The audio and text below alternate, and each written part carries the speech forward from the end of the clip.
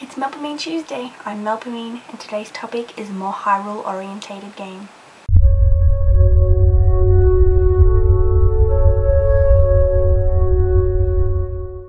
So I was browsing the Zelda Universe forums and I came across somebody who wanted a more Hyrule orientated Zelda game.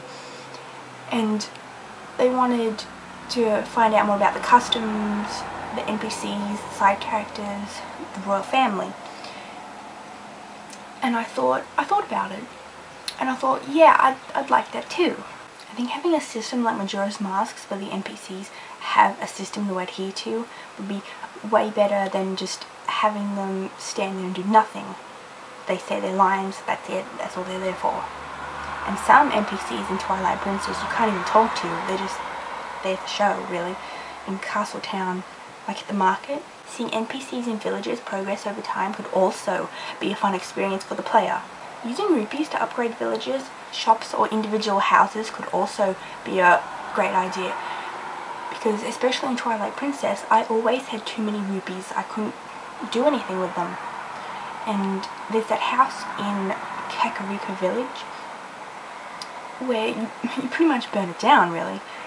And I was hoping that you'd be able to use rupees to fix that, because you fix the bridge, and I thought the next thing would be this person's house. I mean, you never even meet the person, so I don't know why that house was even there, except to burn it down, really.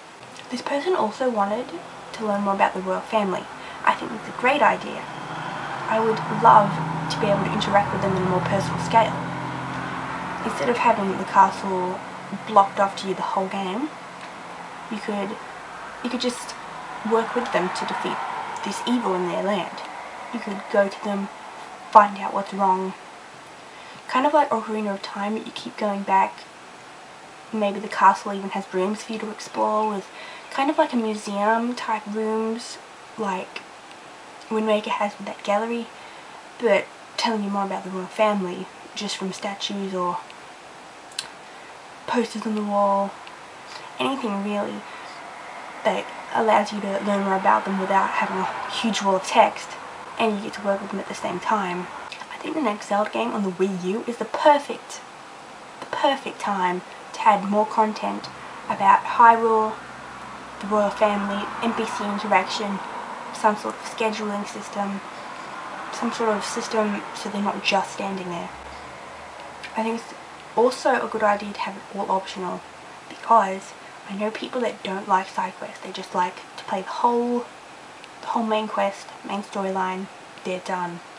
So having all this all optional would be the best idea for everyone involved.